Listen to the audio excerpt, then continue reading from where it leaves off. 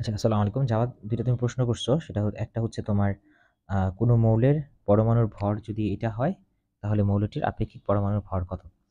আচ্ছা, এটার সমাধান তুমি কিভাবে করবা? আমি তোমাদেরকে বলছিলাম যে আপেক্ষিক পারমাণবিক ভর ২ ভাবে নির্ণয় করা যায়। তাই না? আপেক্ষিক পারমাণবিক ভর ২ ভাবে নির্ণয় করা যায়।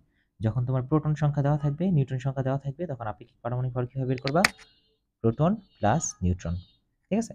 যেমন প্রোটন যদি ৮ টা থাকে, নিউট্রন যদি ৮ টা থাকে, তাহলে তুমি আপেক্ষিক পারমাণবিক ভর কত বলতে পারো? 16। ওকে? এটা হচ্ছে একটা রুলস। এটা হচ্ছে একটা রুলস। কখন এটা ব্যবহার করা যায়? যখন প্রোটন এবং নিউট্রনের মানটা দেয়া থাকবে। আর সেকেন্ড যেটা রুলস সেটা হচ্ছে আপেক্ষিক পারমাণবিক ভর যেটা, সেটা ইজ ইকুয়াল টু লেখা যায় যেই মৌলটার তুমি আপেক্ষিক পারমাণবিক ভর বের করতে চাইতেছো, তার একটি মৌলের ভর। মানে তার একটা মৌল মানে একটা পরমাণুর ভর, হ্যাঁ? একটি পরমাণুর ভর। পরমাণুর ভর ডিভাইডেড বাই 1.66 ইন্টু 10⁻⁻24 গ্রাম। ঠিক আছে? এটা তোমাদেরকে বলছিলাম। কি করতে হবে? যদি তোমাদের একটি পরমাণুর ভর দেওয়া থাকে, দেখো এখানে কিন্তু একটি পরমাণুর ভর দেওয়া আছে। ঠিক আছে? একটি পরমাণুর ভর দেওয়া থাকলে কি করতে হবে? আপেক্ষিক পারমাণবিক ভরের সূত্রটা একটি পরমাণুর ভর ডিভাইডেড বাই 1.66 ইন্টু 10⁻⁻24। এখন তুমি এখানে বসাও। এখানে তোমার আপেক্ষিক পারমাণবিক ভর, হ্যাঁ? এখানে মানগুলো বসালে কি আসে দেখো? 4.52 into 10⁻⁻23 divided by 1.66 into 10⁻⁻24 is equal to তুমি অ্যাপ্রক্সিমেটলি 27 পয়েন্ট সামথিং কিছু পাবা। মনে হয় 22। খুব চমৎকার, আমি একটু ক্যালকুলেশন করে দেখি। হ্যাঁ, 229। যদি তুমি আপেক্ষিক পারমাণবিক ভরটা পাচ্ছ হচ্ছে 27.229। এভাবে হচ্ছে তোমার কোনো একটা মৌলের আপেক্ষিক পারমাণবিক ভরটাকে নির্ণয় করতে হয়। ঠিক আছে? ২ টা ওয়ে। ২ টাই তোমাদেরকে বললাম। একটা হচ্ছে প্রোটন নিউট্রন দেওয়া থাকলে একভাবে করবা, আর একটা পরমাণুর ভর দেওয়া থাকলে এভাবে হচ্ছে তোমরা করবা। হ্যাঁ? এটা তোমাদের বইয়ে আছে। দেখো আমি তোমাদেরকে বইটা একটু দেখাই। ওকে, একটু ওয়েট। আচ্ছা, পাসওয়ার্ড কেউ দেখো না, হ্যাঁ? আচ্ছা, এখানে দেখো। পারমাণবিক ভর নির্ণয় করাটা দেখাচ্ছে, হ্যাঁ? তাহলে দেখো এই যে একটি মৌলের ভর ডিভাইডেড বাই কার্বন 12 আইসোটোপের 1/12 অংশের ভর। আচ্ছা, এখানে কি লেখা যায়? আচ্ছা, এই দেখো। একটি মৌলের একটি পরমাণুর ভর আর কার্বন 12 আইসোটোপের পারমাণবিক ভরের 1/12 অংশ। দেখো এখানে কিন্তু একটা লাইন লেখা আছে। কার্বন 12 আইসোটোপের আচ্ছা, আমি তোমাদের একটু স্ক্রিনশট মেরে তারপর তোমাদের দেখাচ্ছি। তাহলে তুমি ভালো দেখতে পারবা। আচ্ছা দেখো, এই যে এটা হচ্ছে আমার ফর্মুলা। এটা হচ্ছে আমার ফর্মুলা। দেখো কার্বন 12 আইসোটোপের পারমাণবিক ভরের 1/12 অংশ সমান সমান কত? এই যে এখানে জাস্ট লেখা আছে, দেখছো? 1.66 ইন্টু 10⁻24। এই জন্য আমরা 1.66 ইন্টু 10⁻24 দ্বারা ভাগ করলাম। ওকে? আচ্ছা, তাহলে তোমার প্রথম প্রশ্নের সমাধান আশা করি তুমি পাইছো। এখন দ্বিতীয় প্রশ্নে চলে যাওয়া যাক। আচ্ছা, দ্বিতীয় প্রশ্নটা হচ্ছে কোনো পরমাণুর তৃতীয় কক্ষপথে ব্যাসার্ধ। আচ্ছা, আমি তোমার কোশ্চেনটা সরি, ওয়েট, আমি একটু তোমার কোশ্চেনটা একটু কপি করে নিয়ে যাই ওই পৃষ্ঠায়।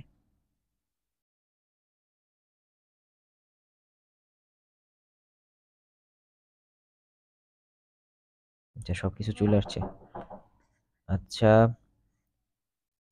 ওকে, তুমি দেখো তো এখন দ্বিতীয় প্রশ্নটা যেটা সেটা হচ্ছে তোমার কোনো পরমাণুর তৃতীয় কক্ষপথের ব্যাসার্ধ একটা দেওয়া আছে, হ্যাঁ? একটা তৃতীয় কক্ষপথের ব্যাসার্ধ দেওয়া আছে। উক্ত কক্ষপথে ইলেকট্রনের গতিবেগ নির্ণয় করতে বলছে, হ্যাঁ? তুমি বোর্ডের সূত্র অনুযায়ী কি জানো বলো তো? mvr ইজ ইকুয়াল টু হচ্ছে nh ডিভাইডেড বাই 2 পাই। এই mvr টা কি ছিল বলো তো? ইলেকট্রনের কৌণিক ভরবেগ। তাহলে এখানে m দ্বারা কি বুঝিয়েছে বলো তো? ইলেকট্রনের ভর।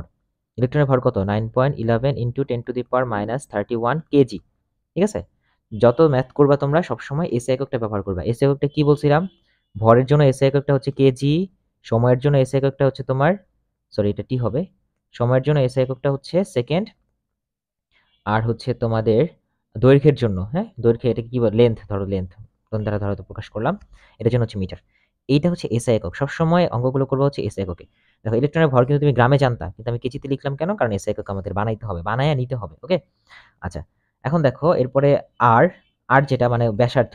এই যে ধরো এখানে ঘুরতেছে না ইলেকট্রনটা, এটা ধরো হচ্ছে কেন্দ্র। এই যে ইলেকট্রনটা যে ঘুরতেছে এই কক্ষপথে। আচ্ছা, তাহলে এখানে ব্যাসার্ধ দেখো তোমাদের এখানে দিয়ে দেওয়া আছে, হ্যাঁ? আর এর মানটা দিয়ে দেওয়া আছে। আর এর মানটা কত? 3.5 ইন্টু 10⁻⁸ সেন্টিমিটার। দেখো এটা কিন্তু সেন্টিমিটার আছে, কিন্তু আমাদের মিটারে নিতে হবে। ওকে? মিটার নিতে হলে কি করতে হয়?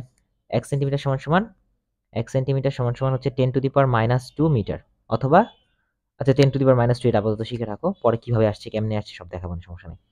আচ্ছা, তাহলে 3.5 ইন্টু 10⁻⁸ ইন্টু 10⁻² মিটার। ওকে? অথবা তুমি একটা কাজ করতে পারো, এই যে সেন্টিমিটার যেটা আছে না, সেন্টিমিটার যে মানটা দেওয়া আছে সেটাকে তুমি ক্যালকুলেটর নিয়ে 100 দ্বারা ভাগ করে দিবা। 100 দ্বারা ভাগ করলে মিটারে চলে আসে। তাহলে এটার মান কম বেশি এরকম আসে, এরকম যে 3.5 into 10 to the power minus 10 metre. আচ্ছা, এরপরে দেখো আর কি কি মান দেওয়া আছে দেখো। আমি একটু মুছে দিই। তোমার দরকার হচ্ছে ভি এর মান। V is equal to what? V এর মানটা কত? তাই না? বলছে না ইলেকট্রনের গতিবেগ কত? গতিবেগ ভি দ্বারা প্রকাশ করে। তাহলে তুমি দেখো, যেহেতু বলছে তোমাকে তৃতীয় কক্ষপথ হলে এন এর মানটা কত? এন ইজ ইকুয়াল টু হচ্ছে তোমার 3 তৃতীয় কক্ষপথের ক্ষেত্রে। এইচ এর মান প্লাঙ্ক ধ্রুবক তোমরা সবাই জানো, 626 into 10 to the power minus 34 joule second. ঠিক আছে? Joule per second, joule second, sorry, joule second. অথবা তোমাদের বই আরেকটা একক আছে, KG metre square per second, ওটা দিতে পারো, সমস্যা নেই। আচ্ছা, আর পায়ের মান তো তুমি জানোই। তাহলে তুমি ক্যালকুলেশন করতে পারো এখানে, তোমার যেহেতু ভি এর মানটা জানতে চাইছে, তাহলে V is equal to N H divided by M R 2 pi.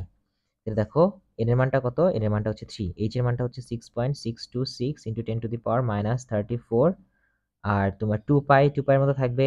M এর মানটা বসাবা 9.11 into 10 to the power minus 31, আর আর এর মানটা বসাবা 3.5 into 10 to the power minus 10। ওকে, এটা ক্যালকুলেশন করলে ভি এর একটা মান পাবা। এই ভি এর মানটা হচ্ছে তোমার ওই যে তৃতীয় কক্ষপথে যখন ইলেকট্রনটা ঘুরে, ঠিক আছে, প্রথম দ্বিতীয় তৃতীয় কক্ষপথে যখন ঘুরে তখন ইলেকট্রনের যে গতিবেগটা সেই গতিবেগের মানটা। ওকে, আশা করি তুমি বুঝছো। ওকে, আরো কোনো প্রবলেম যদি কারো থাকে তোমরা অবশ্যই আমাকে জানাবা। I will try my best to solve your problem ইনশাল্লাহ। ওকে, ভালো থাকো।